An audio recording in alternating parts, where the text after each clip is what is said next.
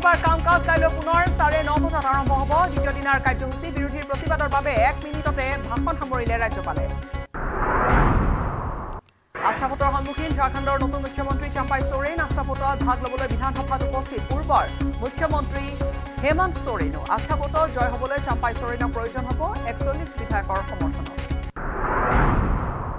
চৰকাৰী নিযুক্তি পৰীক্ষাত হোৱা দুৰ্নীতিক লৈ কঠোৰ হৈছে চৰকাৰ প্ৰশ্নকাকত ফাদিলৰ পৰা আৰম্ভ কৰি বিভিন্ন খেলিমেলি দূৰ কৰাৰ বাবে কেন্দ্ৰীয় চৰকাৰে আনিছে বিশেষ বিধেয়ক চৰকাৰী নিযুক্তি পৰীক্ষাত খেলিমেলি কৰিলে বিহিব 3 পৰা 10 বছৰৰ জেল 1 কোটি টকা পৰ্যন্ত জৰিমনা দিছপুৰ থানা জেৰা প্ৰবঞ্চক মানক চলিহা আৰক্ষীৰ শীৰ্ষ বিষয়াই জেৰা চলাইছে মানসক আজি আদালতত হাজিৰ কৰোৱাৰ সম্ভাৱনা মানসক শনিবাৰে আলিপুৰদুৱাৰত গ্ৰেপ্তাৰ কৰিছিল হোটেলত থকা অৱস্থাত মানক চলিহা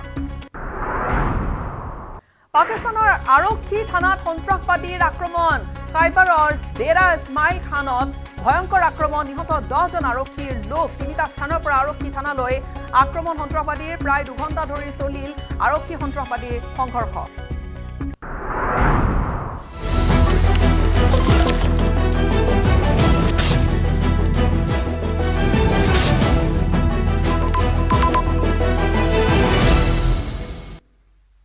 নমস্কাৰ স্বাগতম জনাইছো এয়া দুপৰৰ সংবাদ ষ্টুডিঅ'ত মই গীতাশ্ৰী আৰু প্ৰথমে ব্ৰেকিং নিউজ পাকিস্তানত আৰক্ষী থানা এখনত সন্ত্ৰাসবাদীয়ে কৰিছে ভয়ংকৰ আক্ৰমণ সন্ত্ৰাসবাদীৰ ভয়ংকৰ আক্ৰমণত নিহত হৈছে 10 জনকৈ আৰক্ষী সন্ত্ৰাসবাদীৰ আক্ৰমণত আহত হৈছে আন কেইবাগৰাকীও খাইবাৰৰ ডেৰা ইছমাইল খানত এই ভয়ংকৰ আক্ৰমণ কৰিছে সন্ত্ৰাসবাদীয়ে পাকিস্তানত আৰক্ষীৰ ওপৰত প্ৰায় 30 জনীয়া সন্ত্ৰাসবাদীয়ে চলাইছিল নিৰ্বিচাৰ আক্ৰমণ চৌধৱান থানাত আক্ৰমণ হৈছিল সন্ত্ৰাসবাদীৰ 3টাকৈ স্থানৰ পৰা আৰক্ষী থানালৈ আক্ৰমণ কৰিছিলে সন্ত্ৰাসবাদীৰ আক্ৰমণৰ পিছতে আৰক্ষীৰ প্ৰত্যুত্তৰ প্ৰায় 2 ঘণ্টা ধৰি চলিল আৰক্ষী সন্ত্ৰাসবাদীৰ সংঘৰ্ষ আক্ৰমণৰ পিছতে ঘটনাস্থলীৰ পৰা সন্ত্ৰাসবাদীয়ে পলায়ন কৰে পাকিস্তানত এনেকুৱা আৰক্ষীৰ ওপৰত ইয়াৰ পূৰ্বেও কেইদিনমান আগতে আৰক্ষীৰ এনেকুৱা লোকৰ ওপৰত আৰক্ষীৰ এনেকৈ সন্ত্ৰাসবাদী আক্ৰমণ কৰিছিল আৰক্ষীৰ ওপৰত আৰু এবাৰ পুনৰ তেনেকুৱা এটা ঘটনা পাকিস্তানত আৰক্ষীৰ থানাত সন্ত্ৰাসবাদীৰ আক্ৰমণ এখন আৰক্ষী থানাত সন্ত্ৰাসবাদীয়ে নিৰ্বিচাৰ গুলীবৰ্ষণ কৰিলে আক্ৰমণ কৰিলে সন্ত্ৰাসবাদীৰ ভয়ংকৰ আক্ৰমণত 10 গৰাকীকৈ আৰক্ষীৰ লোক নিহত হৈছে সন্ত্ৰাসবাদীৰ আক্ৰমণত আহত হৈছে আন কেইবাজনো খাইবাৰৰ ডেৰা ইছমাইল খানত এই ভয়ংকৰ আক্ৰমণৰ ঘটনা প্ৰায় 30 জনীয়া সন্ত্ৰাসবাদীয়ে তাত আক্ৰমণ চলাইছিল 10 জন আৰক্ষীৰ লোক নিহত হৈছে ভয়ংকৰ সন্ত্ৰাসবাদীৰ আক্ৰমণত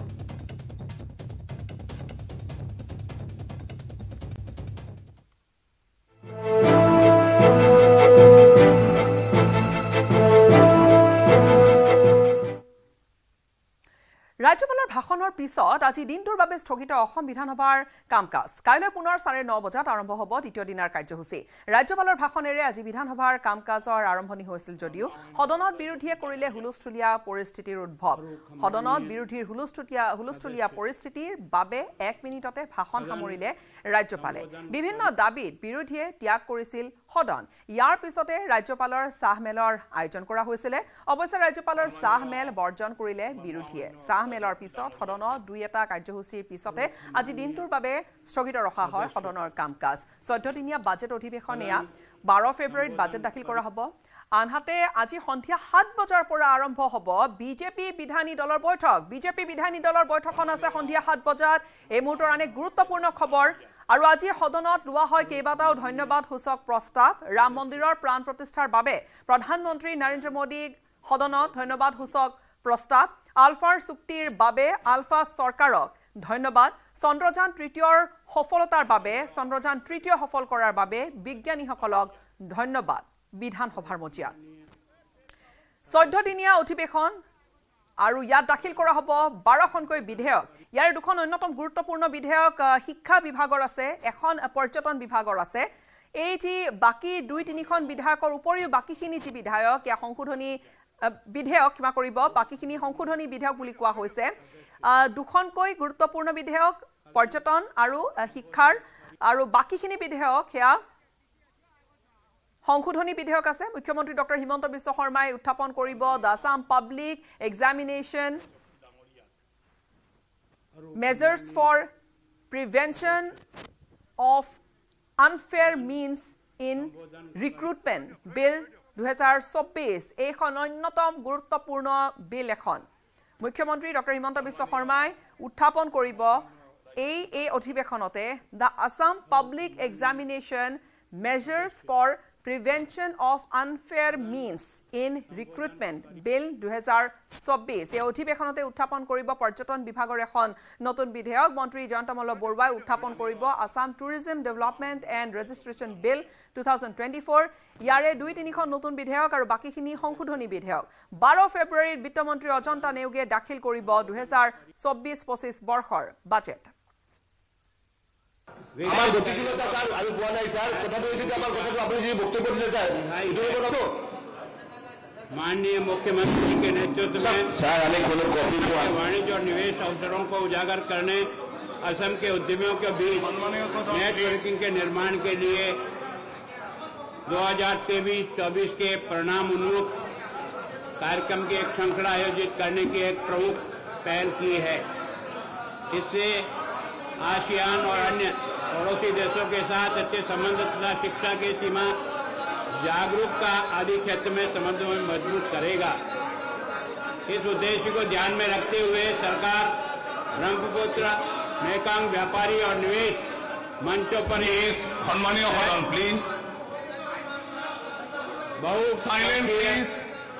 परियोजना के लिए अपने क्षेत्रीय भागीदार के रूप में मेकांग संस्थान के साथ सहयोग पर चर्चा कर रही है। एकीकृत परियोजना का उद्देश्य क्षेत्रीय वैश्विक मूल्य श्रृंखला के एकीकृत करने के लिए मेकांग देशों के साथ व्यापारिक संबंधों के माध्यम से MSME की प्रतिस्पर्धात्मकता को बढ़ाना है। इससे असम में तेजी से आर्थिक विकास के माध्यम से विकासात्मक कार्य में सहायता देनी है। माननीय अध्यक्ष महोदय, मैं अपना यह भाषण सदन के पटल पर रखता हूं आपकी स्वीकृति।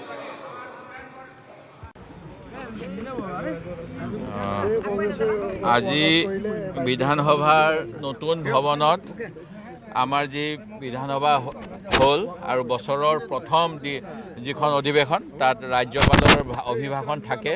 কিন্তু আজি দেখা পালোঁ ৰাজ্যপাল ডাঙৰীয়াই ভাষণ দিবলৈ আৰম্ভ কৰিলে আৰু আমাক তাৰ প্ৰতিলিপি দিয়া নাই প্ৰথম কথা দ্বিতীয় কথা তেখেতৰ গতিশীলতাৰ কথা কৈছে এটা প্ৰথমে আমি শুনিবলৈ পালোঁ যিখিনি শুনিলোঁ আমি কোনো গতিশীলতা দেখা নাই গতিশীলতা যিখিনি হৈছে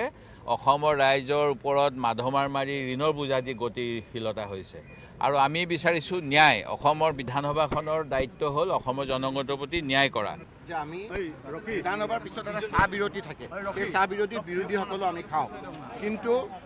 যেহেতু ৰাজ্যপালৰ ভাষণৰ পিছত কিন্তু যেহেতু ৰাহুল গান্ধীৰ ওপৰত এনেধৰণেৰে অবাঞ্ছিত কেছ জাপি দিছে ভূপেন বৰাৰ ওপৰত অবাঞ্ছিত এই চৰকাৰখনৰ লগত একেলগে বহি চাহ খোৱাৰ পৰিৱেশ নাই সেইকাৰণে আমি চাহ অনুষ্ঠানটো আজি আমি বয়কট কৰিছোঁ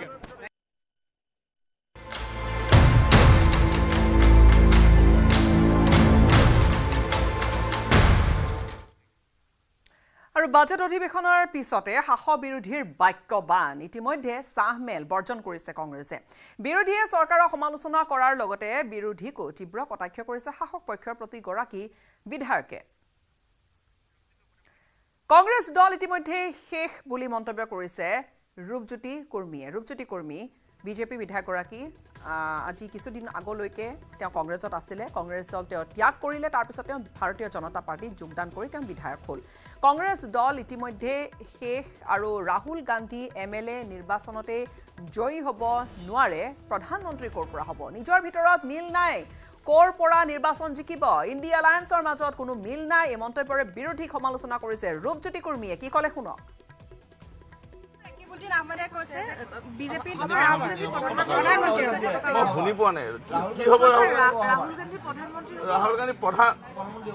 ৰাহুল গান্ধী প্ৰধানমন্ত্ৰী হ'ব যি তেওঁ আমিথি নে কি সমষ্টিত তেওঁলোকৰ দেউতাক আমুক মাক আৰু বহুতে জিকি আছিল সেই সমষ্টিতে তেওঁ আস্থা হেৰুৱালে কংগ্ৰেছক ধ্বংসহে কৰিছে ৰাহুল গান্ধী সেইকাৰণে ৰাহুল গান্ধী এতিয়া অহাবাৰ MP টো মইতো নকওঁৱেই তেওঁ যদি MLA ইলেকশ্যন উঠে ৰাহুল গান্ধী তাতো হাৰিব ইণ্ডিয়া এলায়েন্সক যেতিয়া ভাৰতবৰ্ষৰ ৰাইজে প্ৰত্যক্ষ কৰিলে যে ইণ্ডিয়া বুলি এটা নাম আছিল আমাৰ দেশৰ তাতে ডট দি পেলাই যেতিয়া ভাগ কৰিব বিচাৰিলে এতিয়া তেওঁলোকৰ মাজত কি হৈছে না ভগৱানে ভাল পায় না আল্লাই ভাল পায় না প্ৰভুৱে না গুৰুজনাই না ঈশ্বৰে না কোনো ভাল নাপায় সেইকাৰণে এই ভাগ কৰাটোৱে এই ইণ্ডিয়ান এলায়েন্সৰ বিৰোধী পক্ষৰ ডাঙৰ এটা মাৰাত্মক ভুল আছে কংগ্ৰেছটো নাই এতিয়া কংগ্ৰেছৰ কথা সুধিটো লাভ নাই ডিমা হাছাওত শূন্য লাহে লাহে গোটেই দেশৰে তেওঁলোকে আস্থা হেৰুৱাইছে ৰাজস্থানত গ'ল ছত্তীশগড়ত গ'ল মধ্যপ্ৰদেশ গ'ল আৰু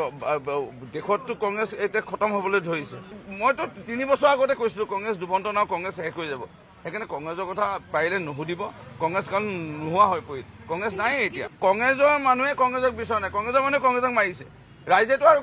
কংগ্ৰেছক এৰিলেই ৰাহুল গান্ধী প্ৰধানমন্ত্ৰী হ'ব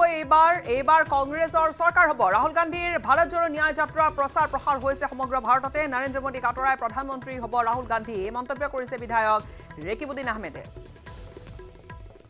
অহাবাৰ ৰাহুল গান্ধী প্ৰাইম মিনিষ্টাৰ হৈ আছে এলায়েন্সৰ আমাৰ এবাৰ গভৰ্ণমেণ্ট হ'ব নৰেন্দ্ৰ মোদী ডাঙৰীয়াৰ এইটো কাৰ্যকালৰ পিছত আমাৰ ৰাহুল গান্ধী ডাঙৰীয়াই ফ্লেগ উৰাব আৰু আপোনালোকে আশীৰ্বাদ কৰক আৰু তাৰ এটা পৰিৱেশ সৃষ্টি হৈছে গোটেই ভাৰতবৰ্ষত ভাৰতীয় জনসাধাৰণৰ ওচৰত ৰাহুল গান্ধী ডাঙৰীয়াৰ যিটো গোটেই ভাৰতবৰ্ষত আৰু বিশ্বৰ বুকুত ৰাহুল গান্ধী ডাঙৰীয়াৰ প্ৰচাৰ যিদৰে হৈছে আপোনালোকে দেখা পাইছে তেখেতৰ এই ন্যায় পক্ষত যিদৰে তেওঁ মাত মাতি গৈছে তেওঁৰ এই কণ্ঠ কোনো ৰোধ কৰিব নোৱাৰে আৰু কংগ্ৰেছী বিধায়কেও আমাৰ চৰকাৰৰ সফলতাৰ গুণ গাইছে এয়াই এতিয়াৰ পৰিৱেশ হৈছে কংগ্ৰেছৰ বহুতৰে এতিয়া আত্মা আমাৰ লগত আছে শৰীৰহে আছে কংগ্ৰেছত ৰেকিবুদ্দিন আহমেদ তথা কংগ্ৰেছীয়ে সদায় গান্ধী পৰিয়ালকে তুষ্টিকৰণ কৰে মন্তব্য বা এই ধৰণে উভতি ধৰিলে বিজেপি বিধায়ক দিগন্ত কলিতাই আমি মুখ্যমন্ত্ৰীৰ প্ৰচাৰ কৰোঁ আমি মুখ্যমন্ত্ৰী বা আমাৰ দলৰ মুখ্যমন্ত্ৰী কিন্তু কংগ্ৰেছ দলৰ যদি এজন বিধায়কে মুখ্যমন্ত্ৰীক প্ৰচাৰ কৰিছে মুখ্যমন্ত্ৰীৰ গুণগান গাইছে আপুনি ভাবি লওক যে তাৰমানে সঁচাকৈ উন্নয়ন হৈছে কালি বিস্মিতা গগৈয়ে কৈছে যে ইমান দিনে চকুমুদিহে আছিলো উন্নয়ন দেখিছিলোঁ কিন্তু চকুমুদি আছিল আমাৰ এতিয়া নতুনকৈ আমাৰ দলত আহিছে তেখেতে মনৰ কথাখিনি কৈছে ভাল কথাই কৈছে বেয়া কোৱা নাই কথাটো ভালেই কৈছে কংগ্ৰেছত থাকি কিছু লোকে চকুমুদি আছে এতিয়াও আছে মইতো সদায় কওঁ যে কংগ্ৰেছ দলৰ বহুত বিধায়ক মনটো আছে আমাৰ লগত খালি দেহটোহে কংগ্ৰেছত আছে এইটো মই সদায় কৈ থাকোঁ আৰু এইটো প্ৰমাণ হৈছে কংগ্ৰেছ তথা বিৰোধী ঐক্যমঞ্চৰ সাংগঠনিক ভেটি দুৰ্বল প্ৰধানমন্ত্ৰীৰ বিকাশ আৰু উন্নয়নৰ যাত্ৰাৰ মাত্ৰ দেখিছোঁ কালি সভাখনত জনসমুদ্ৰ দেখিছোঁ অসম চৰকাৰ আৰু ডক্টৰ হিমন্ত বিশ্ব শৰ্মাক 10ৰ ভিতৰত 10 নম্বৰেই দিছোঁ মই যোগদান কৰা বা নকৰাৰ কথা অহা নাই কিন্তু বিজেপি চৰকাৰ সফলে মন্তব্য কৰিলে বিধায়ক শশীকান্ত দাসে এতিয়া কংগ্ৰেছৰ পৰা নিলম্বন হৈ আছে বিজেপিত থকাৰ নিচিনাই হৈ আছে বিজেপিৰ যোগদান প্ৰক্ৰিয়াও চলি আছে কেতিয়া যোগদান কৰিব এই সন্দৰ্ভত এতিয়ালৈকে কোনো সিদ্ধান্ত লোৱা হোৱা নাই চাওচোন কি হয় দলে কি যোগদান কৰাৰ সম্ভাৱনা আছে নেকি তেনেকুৱা কোনো কথা এতিয়ালৈকে অহা নাই এতিয়ালৈকে তেনেধৰণৰ কোনো কথা চিন্তা কৰা হোৱা নাই ইণ্ডিয়া এলায়েন্সে অসমত 10খন এখন বৰ অসম্ভৱ কথা দহখন এখন পাব পৰাকৈ আমাৰ যিটো সাংগঠনিক ব্যৱস্থা বা যিখিনি আমাৰ জোট বন্ধনৰ যিটো ব্যৱস্থা সেই ব্যৱস্থাটো আজি কি হৈছে আজি ৰাইজৰ দল আহিছে বা কোনোবা জাতীয়তাবাদী তেনেকুৱা কিছু দল আহিছে যিবিলাকৰ কোনো বিধায়কেই নাই এজনেই বিধায়ক নাই তেনেকুৱা নামগুন্ধ নাথাকে কোনো এজন বিধায়ক নাথাকে এটা যদি এগালমান দল লগ লাগি পেলাই যদি 10খন আসন পাম বুলি যদি আশা কৰিছে সেইটোতো কেনেকুৱা কালি প্ৰধানমন্ত্ৰীৰ আপুনি যিহেতু মিটিংখনত আছিলে কেনেকুৱা দেখিলে কালিতো জনসমুদ্ৰ আৰু আমাৰ প্ৰধানমন্ত্ৰী যশস্বী প্ৰধানমন্ত্ৰী নৰেন্দ্ৰ মোদী ডাঙৰীয়াই অসমৰ আৰ্থসামাজিক উন্নয়নৰ বাবে কালি যি 11,600 কোটি টকাৰ যিটো পেকেজ ঘোষণা কৰিলে বা যিখিনি আমাৰ আঁচনি কালি তেখেতে উদ্বোধন কৰিলে আগন্তুক সময়ত আমাৰ অসমৰ সামগ্ৰিক বিকাশৰ ক্ষেত্ৰত আজি নৰেন্দ্ৰ মোদী ডাঙৰীয়াৰ নেতৃত্বত বা আমাৰ অসমৰ জনপ্ৰিয় মুখ্যমন্ত্ৰী ডক্টৰ হিমন্ত বিশ্ব শৰ্মা ডাঙৰীয়াৰ নেতৃত্বত যিটো উন্নয়নৰ বাতাবৰণ গঢ়ি উঠিছে কালি সেই জনসমুদ্ৰই তাকে প্ৰমাণ কৰিছে এই পৰিৱেশ দেখাৰ পিছত আপোনাৰ যাওঁ নালাগে নে যিকোনো মুহূৰ্তত এতিয়ালৈকে তেনেকুৱা চিন্তা কৰা হোৱা নাই এতিয়ালৈকে তেনেধৰণে চিন্তা চৰ্চা কৰা নাই ডক্টৰ হিমন্ত বিশ্ব শৰ্মা ডাঙৰীয়াৰ নেতৃত্বত অসমত যি উন্নয়নৰ যি বাতাবৰণ সৃষ্টি হৈছে এইটো সফলভাৱে তেখেতে আগুৱাইছে সেয়া বিজেপি বিধায়কৰ দৰেই সেয়া শশীকান্ত দাসৰ মন্তব্য ইফালে ৰাজ্য বিজেপিৰ সভাপতি তথা বিধায়ক ভৱেশ কলিতাই কি প্ৰতিক্ৰিয়া দিলে তেওঁ কৰিছে কিছু সমালোচনা কংগ্ৰেছক আমি আগবঢ়াইছোঁ তেওঁৰ ভাষ্য মাননীয় প্ৰধানমন্ত্ৰীয়ে কালি 11,600 কোটি টকাৰ শিলান্যাস আৰু লোকাৰ্পণ কৰিলে যে কংগ্ৰেছে কি ক'ব বিশ্বনাথ চাৰিআলিৰ পৰা তেজপুৰলৈকে তেওঁলোকে 4 লেন হাইৱেটো দেখা নাই নেকি উৰি যায় নেকি তেওঁলোকে কংগ্ৰেছী নেতাবিলাক হেলিকপ্টাৰ ঘূৰি আছে নেকি মোৰ তেতিয়াহ'লে অসমৰ উন্নয়ন দেখা নাই তেওঁলোকে সেইকাৰণে তেওঁলোকে এনেকুৱা মন্তব্য কৰিবলৈ আগবাঢ়িছে তেনে অসমৰ ৰাইজে তেওঁলোকক ধিক্কাৰ দিব মই দিব নালাগে মই কংগ্ৰেছক ধিক্কাৰ নিদিওঁ কাৰণ অজ্ঞানিক জ্ঞান দিলে মনে পায় বোলে কষ্ট আৰু কেইবাটাও অসমমালাৰ ৰাস্তা আজি মোৰ সমষ্টিৰ অসমমালাৰ ৰাস্তা প্ৰথম ফেজতে এটা নাম হৈছিল আপোনালোকে চাই আহিব অসমমালাৰ ৰাস্তা কি কংগ্ৰেছে এইবিলাক নাজানিলে যি নকৰে নুবুজে নাজানে একো কৰিব নোৱাৰে তেওঁলোকে এনেকুৱা নকয় কি ক'ব সময়খিনিতে এটা সময় বাণিজ্যিক বিৰতিৰ ভাৰতৰ গৌৰৱ গোটেই বিশ্বতেই ইয়াৰ সন্মান ষ্ট্ৰং মানে মাইথান ষ্টীল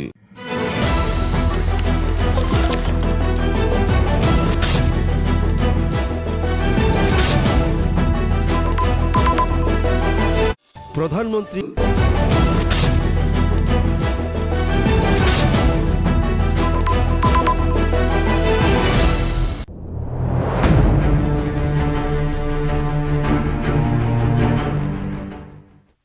এই মুহূৰ্ততে ডাঙৰ খবৰ হৈছে নকল বিৰোধী বিধেয়ক চৰকাৰী নিযুক্তি পৰীক্ষাত হোৱা দুৰ্নীতিক লৈ কঠোৰ হৈ পৰিছে চৰকাৰ প্ৰশ্নকাকত ফাদিলৰ পৰা আৰম্ভ কৰি বিভিন্ন খেলিমেলি দূৰ কৰাৰ বাবে কেন্দ্ৰীয় চৰকাৰে আনিছে এখন নতুন বিশেষ বিধেয়ক আৰু এই বিধেয়কৰ মূল যি বিষয় সেই বিষয়টোৱে হৈছে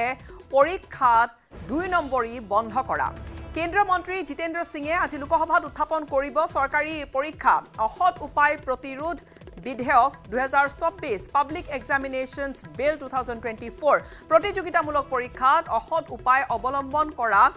বা অনিয়মৰ জৰিয়তে যিসকলে অনিয়মৰ আশ্ৰয় লয় কঠোৰভাৱে মুকাবিলা কৰিবৰ সৈতে বিষয়বোৰৰ সৈতে কেন্দ্ৰীয় চৰকাৰে আনিছে বিশেষ এখন বিধেয়ক লৈছে বিশেষ এক কঠোৰ ব্যৱস্থা আৰু এই বিধেয়ক অনুসৰি চৰকাৰী নিযুক্তি পৰীক্ষাত খেলিমেলি হলে বা খেলিমেলি কৰিলে বিহা হ'ব 3 পৰা 10 বছৰৰ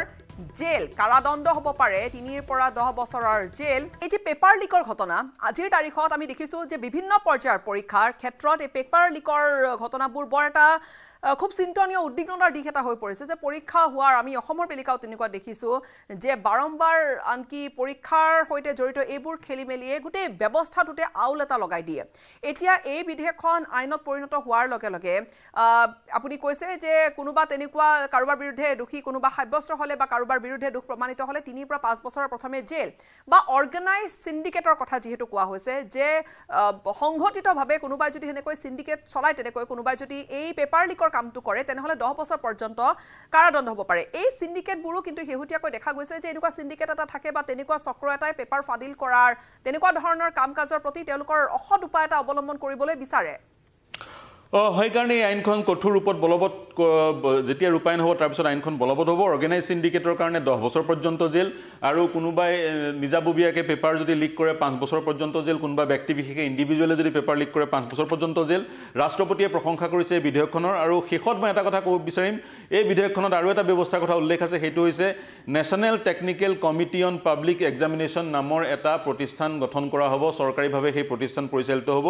এই প্ৰতিষ্ঠানটোৱে মন কৰিব আজিকালি বহু পৰীক্ষা ইন্টাৰনেটৰ মাধ্যমেৰে সেই পৰীক্ষাসমূহত অৱতীৰ্ণ হ'ব লাগে বহু পৰীক্ষা গতিকে আইটিৰ গোটেই সলিউশনটো যাতে ফুল প্ৰুফ হয় সেই কথা সুনিশ্চিত কৰিবলৈ এইটো প্ৰতিষ্ঠানৰ শেষত এটাই কথা অনুৰূপ ধৰণৰ এখন বিধেয়ক অসমতো অসমৰ বিধানসভাত উত্থাপন হ'ব সেই বিধেয়কখনৰ নাম হৈছে দি Assam public examination measures for prevention of unfair means in recruitment বিল 2024 এইখনত আকৌ কেৱল ৰিক্ৰুইটমেণ্টৰ ক্ষেত্ৰত যিবোৰ পৰীক্ষা হয় উদাহৰণস্বৰূপে এপিএছচি বা ৰাজ্য চৰকাৰৰ যিবোৰ ৰিক্ৰুইটমেণ্টৰ কাৰণে পৰীক্ষা অনুষ্ঠিত হয় সেই পৰীক্ষাসমূহৰ ক্ষেত্ৰতহে বিলখন প্ৰযোজ্য হ'ব কিন্তু কেন্দ্ৰীয় চৰকাৰ বিলখন সকলো পাব্লিক এক্সামিনেশ্যন দশম শ্ৰেণীৰ চূড়ান্ত পৰীক্ষা দ্বাদশ শ্ৰেণীৰ চূড়ান্ত পৰীক্ষা ৰেলৱেৰ এক্সামিনেশ্যন ইঞ্জিনিয়াৰিঙৰ এণ্ট্ৰেন্স পৰীক্ষা ইত্যাদি ইত্যাদি কিন্তু অসমৰখন স্পেচিফিকেলি বিশেষকৈ মূলতঃ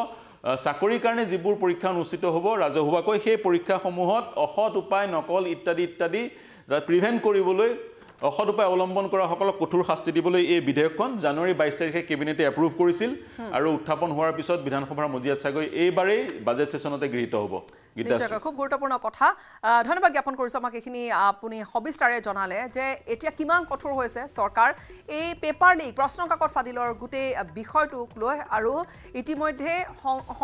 সংসদত আজি বিধেয়ক উত্থাপন নকৰিব কেন্দ্ৰীয় মন্ত্ৰী জিতেন্দ্ৰ সিঙে এই বিষয়ে আৰু অনুৰূপ এখন বিধেয়ক মুখ্যমন্ত্ৰী ডক্টৰ হিমন্ত বিশ্ব শৰ্মাই অসম বিধানসভাৰ মজিয়াটো উত্থাপন কৰিব অৱশ্যে সেয়া চাকৰি সংক্ৰান্তীয় এখন বিধেয়ক হ'ব ৰিক্ৰুটমেণ্টৰ সেইখন বিধেয়ক হ'ব ৰিক্ৰুটমেণ্টত তেনেকুৱা অসৎ উপায় অৱলম্বন কৰা সকলৰ বিৰুদ্ধে ইয়াত আইনী ব্যৱস্থা থাকিব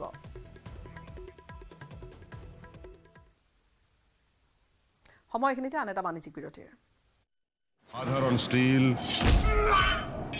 এনেকৈ পৰে মাইথন ষ্টীল এনেকৈ পৰে ধমকৈ